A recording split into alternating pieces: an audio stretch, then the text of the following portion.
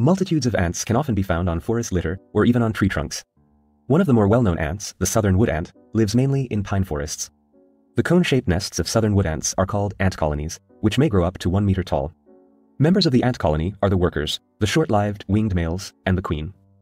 The queen has a large abdomen. The workers are 4 to 9 millimeter large, reddish-brown, infertile females. Their antennae, compound eyes, and strong mandibles are located on their large heads. The mandibles have an essential role in delivering material to the colony, carrying offspring, and acquiring food. Ants capture their prey with their mandibles, and then inject toxins from their abdomens into the wounds of their prey. Southern wood ants consume a large number of caterpillars and worms, but they also eat organic matter.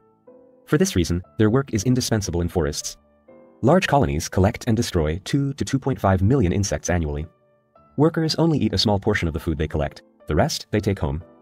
When the returning wood ant encounters its hungry partner, the partner indicates its hunger by hitting the forehead of the ant with its mandibles.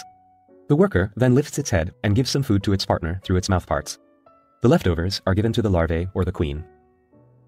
Males are responsible for fertilizing the queen. After mating, the queen loses its wings and lays its eggs. The eggs develop into larvae, which turn into pupae and later into imagos, or adult ants.